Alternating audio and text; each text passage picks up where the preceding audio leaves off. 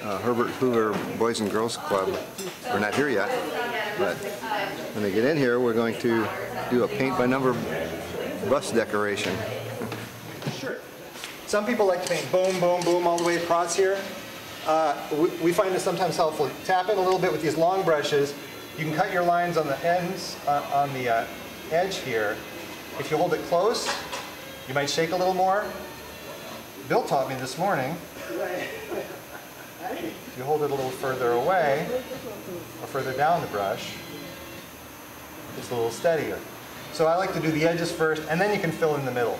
I'm Wang Win, project manager with Metro Arts in Transit. I run the bus painting program. You know, we have it planned out and everything's good. My name is Steve Edwards and I do art and illustration and design. Bill is king of this garage, which is a great place. This is my first time actually doing this. I'm having a good time. It seems to be turning out pretty good. Father-daughter bonding time. Cool. Painting is so cool. This is the second coat. I'm here for the Vail Profit Organization. It's a good time. It's a beautiful day to paint. Everybody's doing great. I'm Stephanie Garvey. I am the manager of special events and marketing at Herbert Hoover Boys and Girls Club. Some of our other staff people are here helping us with the kids today.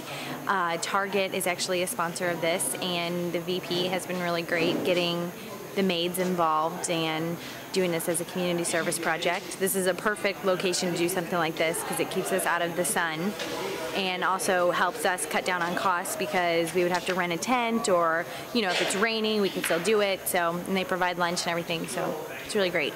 Anyway, it's a beautiful day for a barbecue. We're with the Community Service Initiative. I'm Bill Griffin. Some of the VP volunteers are involved, and it seems to be going very well. The bus is almost finished. This is just one of the many projects that we're doing. The only one we do down here at the Den, you know, the Metro Paint-A-Bus Arts and Transit program, and it's been successful the last 3 years. Have you ever painted a bus? No? You should try it. It's fun.